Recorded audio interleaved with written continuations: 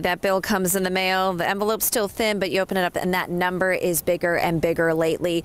And it's important for people to know that it doesn't matter where you live in Washington or which utility company provides you those services, you could apply for this. The State Department of Commerce says there are income requirements. However, the program director says many people are surprised they qualify for this much needed help. Now, those increased calls for help were coming in, and the program says that it was due to both pandemic recovery and continued inflation issues. The Low-Income Home Energy Assistance Program was created to help Washingtonians stay warm in the winter and then cool in the summer. Through the federal government and state legislature, the program's contracted to provide assistance to people all throughout the state, and that could come in the form of helping to cover the cost of a utility bill automatically or to pay off an outstanding amount to avoid a shutoff.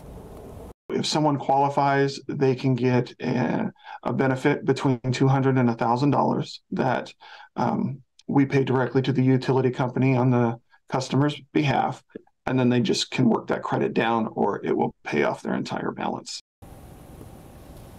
Now, to take a look at more information from the State Department of Commerce, you can look at their website in their LIHEAP section and check out more resources. You can text the word HEAT, H-E-A-T, to the number 206-448-4545, and we'll send you that link directly. Now, as Rich has been forecasting for us the past few days, it is cold. I am out here right now.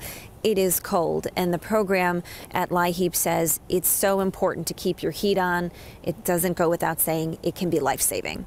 Live in Seattle, Farah Jadran, King 5 News.